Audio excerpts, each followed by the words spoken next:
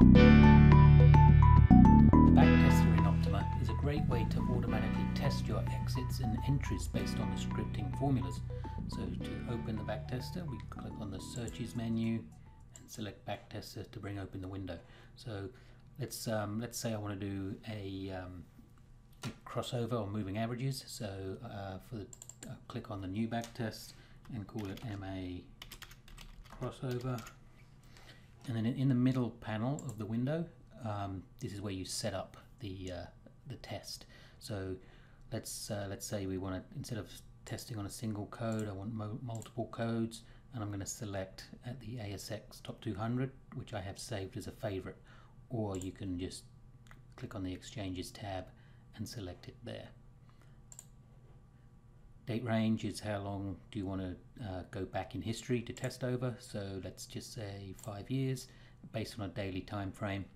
And the test rules, as we go down this column, next day open for the entries, and I'm going to change exit trade price at the close of the signal day rather than the next day open. Position sizing, I'm going to do equity percentage, so 5%. The maximum trade I can make will be 5% of my holdings, and I can also change the brokerage model, whether it's based on a value or a percentage. I'm going to keep it at a value, and so this is basically the expenses of trading. So I'm going to put $10 in for each trade. Each entry and exit will cost me $10, so 20 round trip, and that will be factored into the results. And a couple of other options there. If you mouse over the little eye, it gives you a pop-up window on what they mean. So pyramid trades is multiple entries before an exit is made, so on and so forth. And finally, down the bottom, we've got account balance. So let's say I want to start off with 100,000, and I'm willing to risk 100% of that.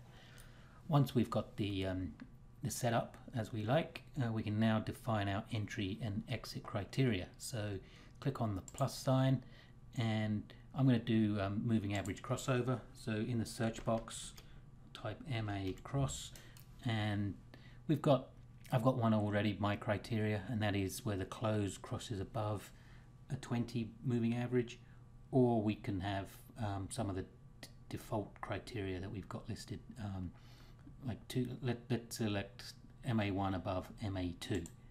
So I'll select that and then click on the button to edit the criteria. So by default it's a 5 crossing above a 25, but if we click on the MA, we can change this to whatever we want. So let's say a 20 simple based on the close crosses above a 50 based on the close. So when MA1 crosses above MA2, the entry will be made. And similarly, we can have a crossover for the exit as well, or any other technical criteria. So let's say instead of a moving average, I want to do let's create a new one. So instead of using one I've already created, let's say RSI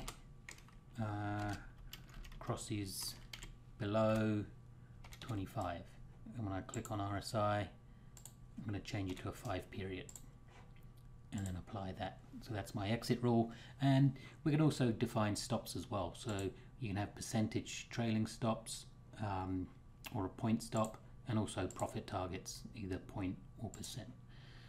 So I'm just going to quickly test that strategy. So it's going to go over the last 5 years for the ASX top 200 and give us a result. So in this window, now I should say that this obviously is for informational purposes only. This isn't a recommendation for a trading system whatsoever. It's just a simple example of how you can create these entry and exits in your backtest. So having said that, here are the results. Not too bad. 86% profit. If we click on the report, we get more details on the number of trades and returns, so on and so forth. And then on the trade list, we've got individual exits and entries and exits. And if we click on any one of those, it will open up a chart, so that's BHP, and the arrows are when the trades were made. So that's just a quick overview of how you can create a backtester, so hopefully that will be very useful.